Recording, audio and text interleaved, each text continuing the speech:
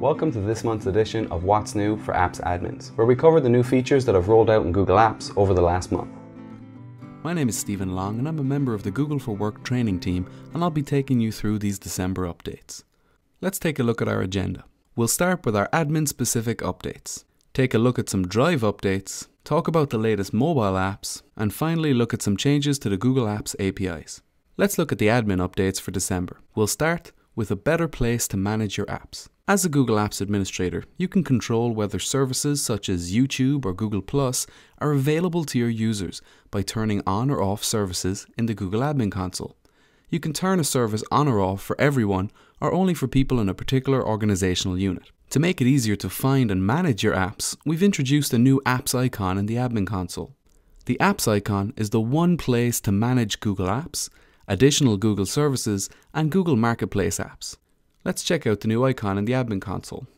In your dashboard, you'll see this new Apps icon, and when you click this, you're going to see the following controls. So what's the difference between these services? So if we click into Google Apps, you'll see services like Gmail, Calendar, Drive, Hangouts, and other services in the Google Apps suite.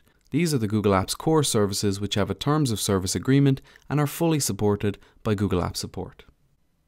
If we click into additional Google services, you'll see services like Blogger, YouTube, Google Plus, Google Wallet, and these are the other services that are available to use by your users but are not covered by the Google Terms of Service agreement and are not supported by Google Apps Support. For these services, if you need help, you can go to the Google Help Center or to Help Forums. One thing to notice here is that there's a filter on these services already, so it's only showing top featured services. As you can see from the top, there's only 14 services visible.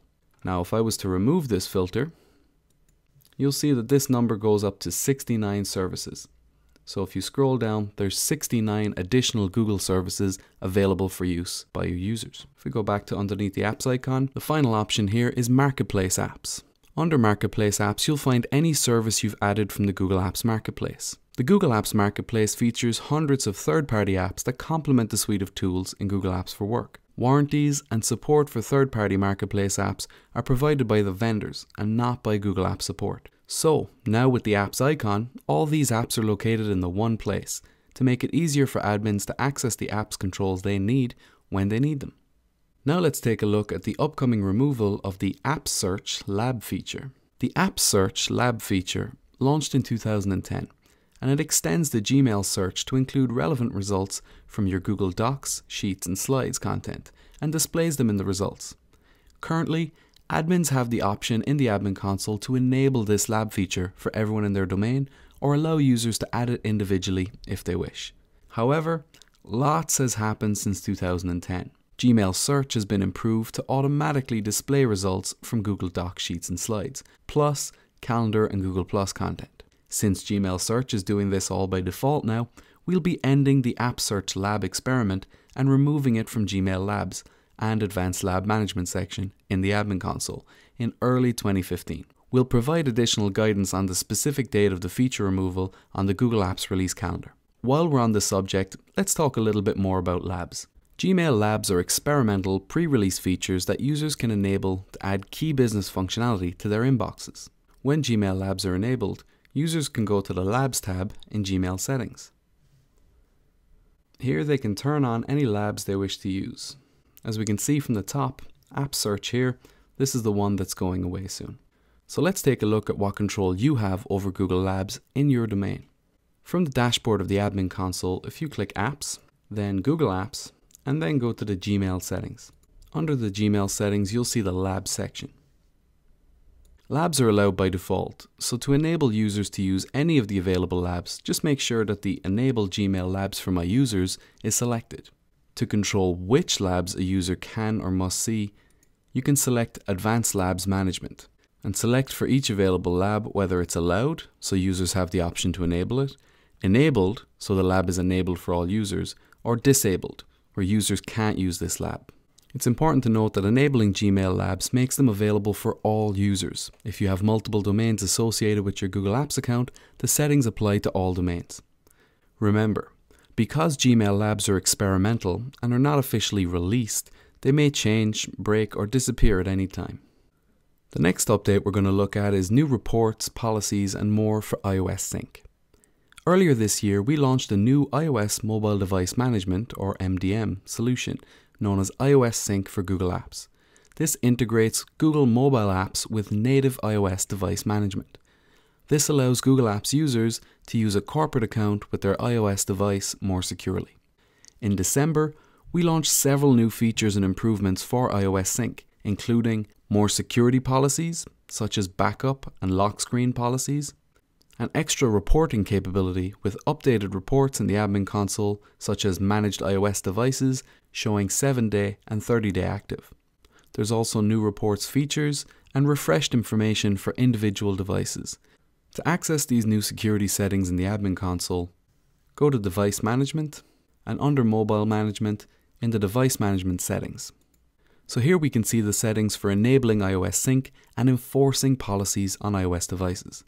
If you decide to enforce security policies for the iOS users in your domain, if we then scroll down, you'll see some of the specific iOS settings that you can enforce. Take for example one of the new backup policies, encrypted backup. This forces all backups to iTunes to be encrypted for iOS devices. If this setting is enabled, when a user backs up their iOS device to iTunes, the encrypt backup box in the iTunes device summary screen is checked and the user can't uncheck it. This setting is turned off by default. Note, an iOS device can't be backed up without the user's permission. Another example of one of the new lock screen settings is the notifications view. This allows users to swipe down from the top screen to see the notifications view when their iOS device is locked. This setting is turned on by default. However, if you had a particular org in your domain who was likely to have very sensitive information come up in their notifications, you could disable notifications view for that org. The updated reports can be accessed from the reports icon. Under aggregate reports, you'll see in the My Reports drop-down, there's a mobile section. If we click into this, you'll see reports on things like managed devices, managed Android devices, managed iOS devices. But if we go to the Select Reports section, you'll see here in the mobile section that there's plenty of options around mobile devices, such as iOS devices 7-day active and managed iOS devices 30-day active. These new features mean increased security and productivity for iOS devices. For more information on what each of the settings means, see the Configure Mobile Device Settings Help Center article linked below the slides. The next update is around admin provisioning of Google Plus profiles for organizational units. A few weeks ago, we launched a capability for Google Apps admins to give individual users a Google Plus profile, in order to connect with other employees and encourage collaboration and sharing in the organization. We're now extending this capability so that admins can perform automatic profile upgrades for an entire organizational unit. Let's look at how this works in the admin console. If we select Apps, then Additional Google Services, and find Google Plus, previously we saw that if you click Profile, you can create individual profiles for a single user. However, if you click Sharing Settings instead, we're going to see the bulk upload option for a whole organization. First, on the left here, you can choose your particular organizational unit that you want to create Google Plus profiles for. I'm going to choose Early Adopters. And if I scroll down then to the Profile Creation section, you'll see there's an option to automatically create Google Plus profiles. If the Google Plus service has already been enabled for this specific organization, then you as an admin can simply select this option and a public Google Plus profile will be created for all the users in this organization. When new users are created or anyone is added to this organization, a public Google Plus profile will also be created for their account. Since this feature automatically creates Google Plus profiles for all current and future users in the organizational unit, you must verify that all users are 18 years old or older. Users under 18 should be added to a different organizational unit with automatic profile creation turned off. Once you certify that all the users in the organization are over the age of 18, and click Apply, and then Save Changes. An email is also sent to the users letting them know about their new Google Plus profile and including tips to get the most out of Google Plus. This launch applies to Google Apps for Work, Unlimited, Government, and Higher Education EDU domains only. K-12 EDU domains are excluded. You can find out more by checking out the update announcements and the Help Center articles by following the links below the slide in the presentation. The next update we'll talk about is easy troubleshooting using Calendar Audit. Sometimes calendar events change, like an event being deleted or updated, the removal of a booked room, or the change to the list of invitees. To an admin, it's not clear how these changes came about. Starting this month, admins can use the new calendar audit feature in admin reports to see details of specific user actions within Google Calendar. Let's check this out in the admin console. If you select Reports and go to the Audit section, you'll see the Calendar Audit. The Calendar Audit log lets you track changes to calendars, events, and subscriptions for users in your domain, and troubleshoot when users notice discrepancies and unexpected changes to their calendars. Entries usually appear within a half an hour of the user action.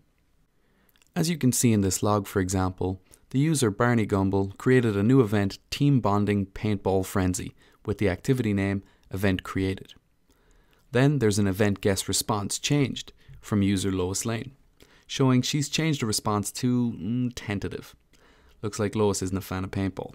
If I wanted to know some more details about when these events happened, I can go to the Select Columns button and also show the date. As you can see, this calendar audit log gives a lot more visibility to what calendar events are happening in your domain. Calendar audit data is also available via the Reports API for calendar activity. Note this feature is not available for Google Apps for government customers. For more detail on the audit log, check the calendar audit log section of the Reports Help Center. Another quick update that might be interesting to you admins out there is the ability for users to create custom status messages for Google Hangouts. We're bringing back one of the most requested features for those who use Hangouts in Gmail, status messages. People using Google Hangouts in the web can now add custom status messages and see the status messages of other users in the contacts view. By default, custom status messages will be displayed outside of the domain, though admins have the option to restrict status messages to only be visible internally within the domain. In the admin console, under Apps, Google Apps, and Talk Hangouts, under Sharing Settings, and here we see the sharing option display users' chat status outside the domain. This feature is coming soon for the Hangouts Android and iOS apps. So that's the end of the admin updates. Let's move on to some quick updates relevant to your mobile users. So there are new versions of the Google Docs, Sheets and Slides apps, both for Android, now available on Google Play, and iOS apps now available in the App Store. There are plenty of great new features making the mobile experience of Google Apps even better, so it's now even easier to work on the go. To download the new versions, check out the links below the slides in the presentation. Now let's look at some Drive updates. The first is you can now add an image to your Gmail signature from Google Drive. Your users can create their own email signature that's inserted at the bottom of every message they send. We know all you admins out there want to provide your users with the best, most seamless experience when designing their email signatures. Users can customize their Gmail signature with the same formatting toolbar that they use to compose messages in Gmail. In Gmail, if they go to Settings, then in the General tab, they can scroll down to the email signature section. Here they can insert images or hyperlinks or add colored or bolded text and much more.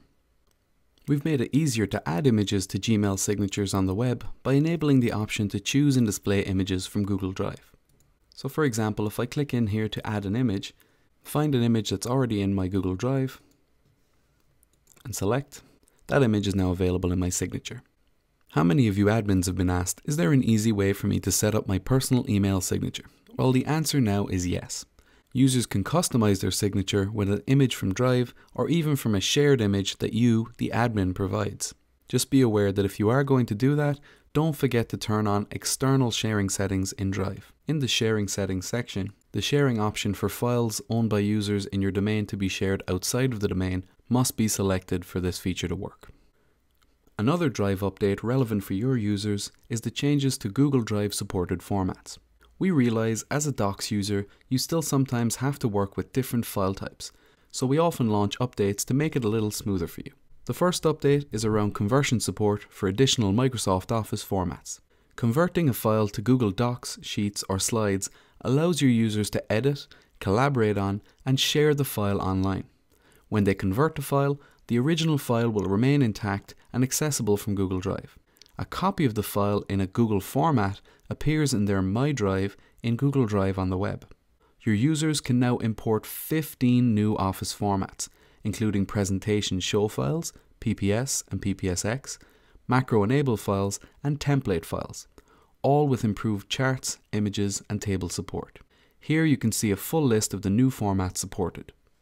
Another update is the complete ODF file format support and more for Google Docs editors.